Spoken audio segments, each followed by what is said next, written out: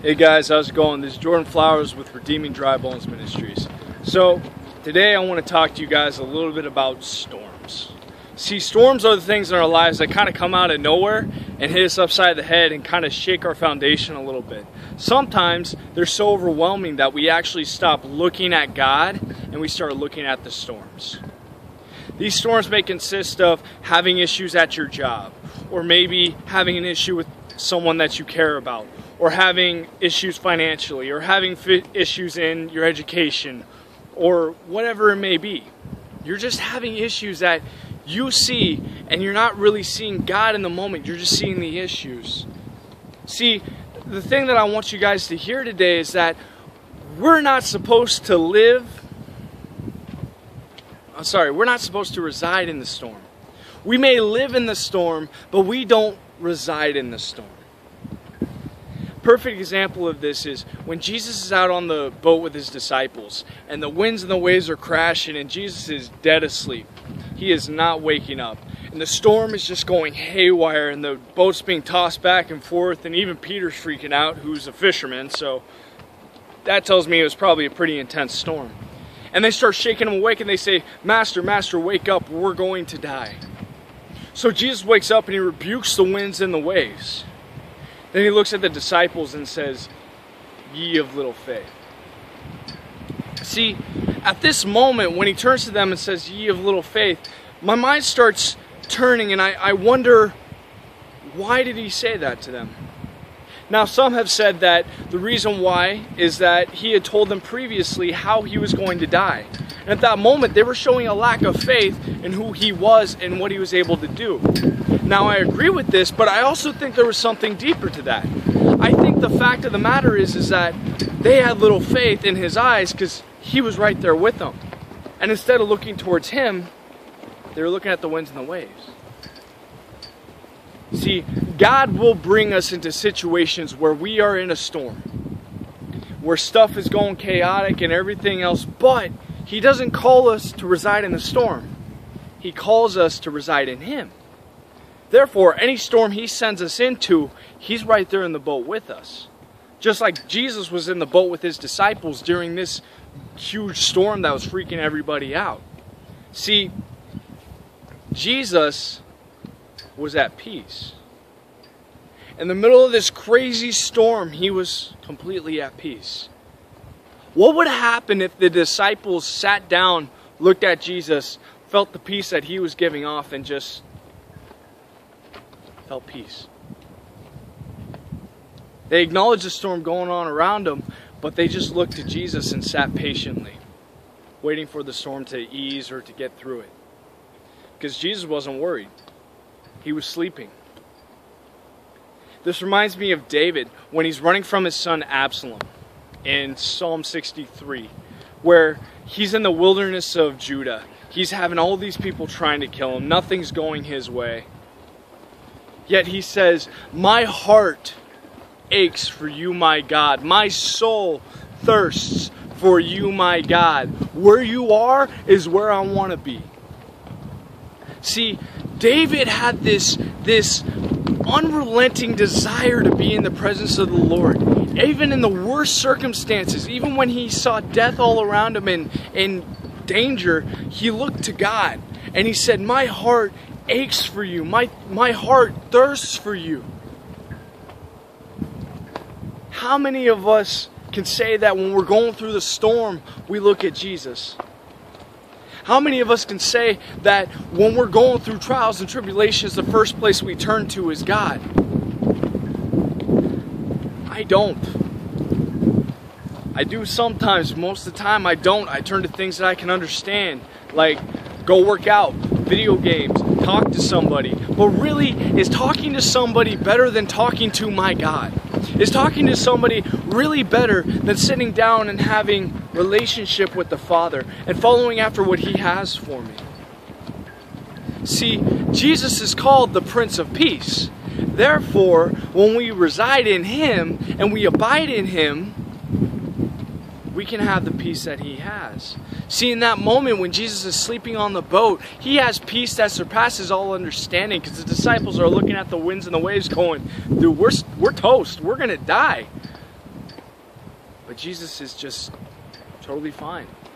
He has the power to rebuke the winds and the waves, yes, and he does. But is that really what he wants for us at that moment? Do we need to grow by going through that storm and looking to him and residing in his peace?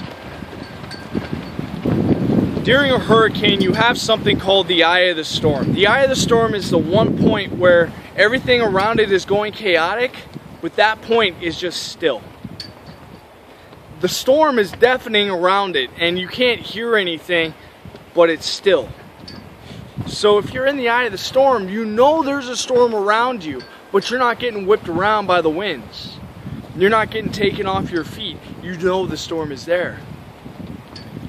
Walking with Jesus is kind of like walking in the eye of the storm. See, the storm's all around us, and we can decide to stand in the storm and go, "What, God, why are we going through this? Why is this hitting me so hard? Why did I lose that person? Why isn't this relationship working out? Why can't I figure out my job? Why can't I go here? Why can't I go there? Why is all these things? Why are all these things happening?" Last time I was on here, I talked to you guys about a relationship that isn't really working out and God's asked me to walk away from. That's not an easy thing to do. And I can stand there in the overwhelming sense of the emotions that come with it. And I can stand in that storm of emotions and go, why? I don't understand. Or I can take a step back and lean into God's understanding and say, okay, I trust you. I see the emotions. I see everything there. I acknowledge they're there. They're real. But you're in control. They're real, but I'm going to put my life in your hands. They are around me, but you are for me. They are coming at me, but you stand with me. See, God will never leave you, especially in a storm. Just like Jesus went out with his disciples on that boat. I have a secret suspicion he knew the storm was coming. I think he knew exactly what was going to happen. And he was waiting for his disciples to realize what faith really meant. He wanted his disciples to see that even in the midst of the storm, he's in control. And if they would have just sat down in that boat and had the peace that he had, whew, I think they would have walked out and he would have said, "You're men after my own heart. You guys seek after me, even in this craziness." See, in our lives, too often we get distracted by the winds and the waves. Too often we look at our circumstances and not towards God. We look at the things that are around us rather than the one that is for us. God can stop the winds and the waves. He can stop the storms. But maybe he doesn't want to. So I encourage you, instead of residing in the storm, ask God to calm the storm in you. Let the storm continue to happen all around you. Let those experiences, those circumstances, all those things continue to happen. But have the storm that's inside of you that's saying, "God, I can't do this." Ask him to calm that storm. So that the only thing you have is peace and faith that he'll get you through the storm. Because that's when your faith grows. That's when your trust in the Father grows. That's when he looks at you and says, "Good, you're growing." Instead of, "Ye of little faith." I don't know about you, but I don't want Jesus ever to look at me and tell me that I have little faith. I don't want my Father ever to look at me and say, "You aren't getting it. You're not doing enough. You don't understand it. I'm trying to show you something, but you're too stuck on yourself and too stuck on your flesh to see past it." I don't want Jesus to ever say that to me. What I want to hear is, "Well done, my good and faithful servant." What I want to hear is, you resided in me. You abided in me. You pursued me. And you didn't pursue the world. Yes, the storms crashed and the waves came in and the winds howled, lightning, thunder. Use your imagination.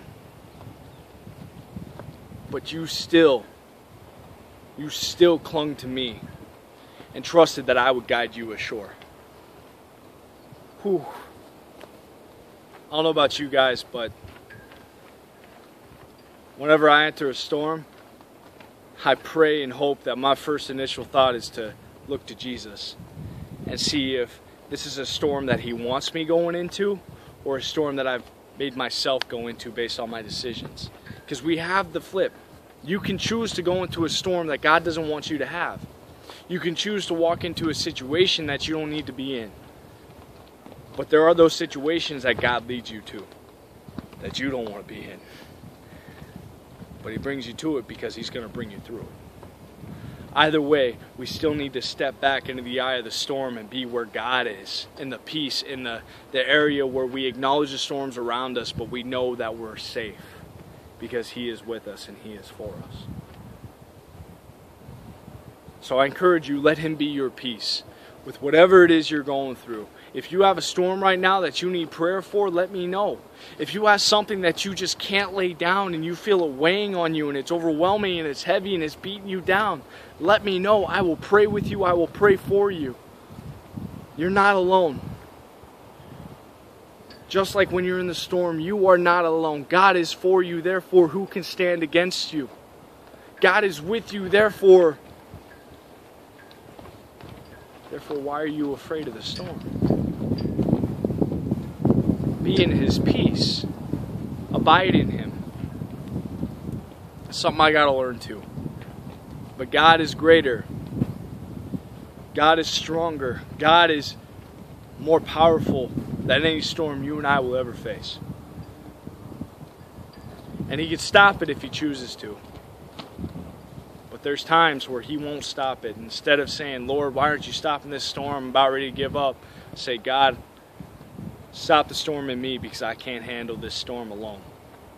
I guarantee you, just like He made the winds and the waves stop on that ocean, on that sea, He will make the winds and the waves stop in you. You just got to let Him. So when you're in the storm, abide in God. Reside in His peace. Reside in the eye of the storm with Him. And He'll get you home.